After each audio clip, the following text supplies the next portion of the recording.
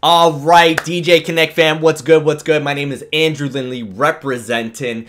In this video, I'm just going to teach you guys how to enable the stems on your actual controller so that you can play around with it on the controller. Before I go anywhere, I'm just going to do a disclaimer. I had another guy get mad at me because I didn't do it at the start of the video. I did it in the middle. But you see this big giant red box right here that says potentially unstable. Do not use in a performance or any live scenario. This is very important. Do not use this 3.0 Serato on your working gigging computer. If you got a club gig or a wedding coming up, don't do it. Like it's very easy. You can just uninstall it, download the official 2.6 release that's on Serato.com's main website. You have to dig around to get the beta, but like right on the front of the website, you can get the 2.6, the official version. All you got to do is uninstall this and then reinstall 2.6.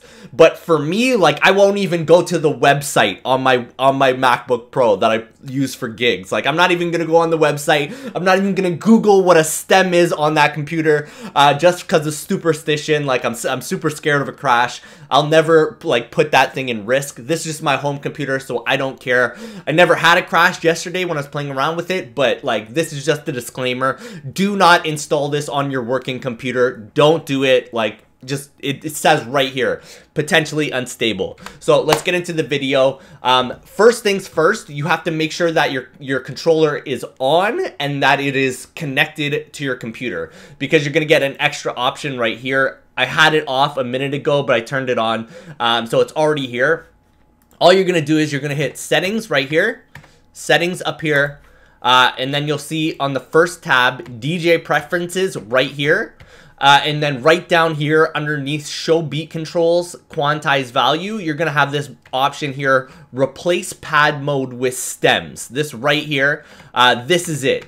And then you're going to have the option for loop roll, sampler, slicer. For me, I use the sampler all the time. Sometimes I'll use the loop roll. So for me, I never use slicer. That's what I replaced it with. And then on the controller, all you got to do is you got to hit shift wherever your slicer is. So on mine, it's the second effect control. So it's shift, slicer, and that's going to bring up your stem controls. And that's it. Like they're going to start enabled as well. You have to disable each stem. That's the way it works. Like if it's lit up, it's enabled. And if you like turn it off, lights out, you're taking away. So you're taking away the bass, you're taking away the drums, you're taking away the melody, or you're taking away the vocals. So this is it right here. I'm actually going to turn the controller off so you can see what the difference is.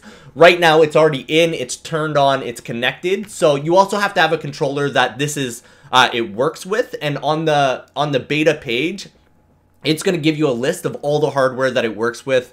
I'd assume that it's going to work with almost everything that's out there. Like I got the Rev 7, but there's a huge list of all the stuff that it works with. So I would assume you guys will be good. It's right here, replace pad mode with stems, right in your settings. So right from the front page, settings, right here. Replace pad mode with stems. I'm going to turn my controller off, so give me 1 second and you'll see what the difference is. And it's also right here. So when it is ready to go, it's on your main page right here. Beside the hotkeys, stems are right here. So I'm going to turn it off and show you what happens. So now it has disconnected. Like I disconnected my Rev 7 from Serato. Now this is gone. Not here anymore. I'll turn it back on and I'll show you what changes. So nothing here, like Serato is not connected, or my controller is not connected. Everything is blank. Hit settings. It's not here. I'm gonna turn it on. So I just turned it on. It's gonna take like 10 seconds for it to load, and we're gonna see this option pop up right here. So give it a second. Just getting through the colors here. A couple more seconds. All right, connected. Right here. There it is.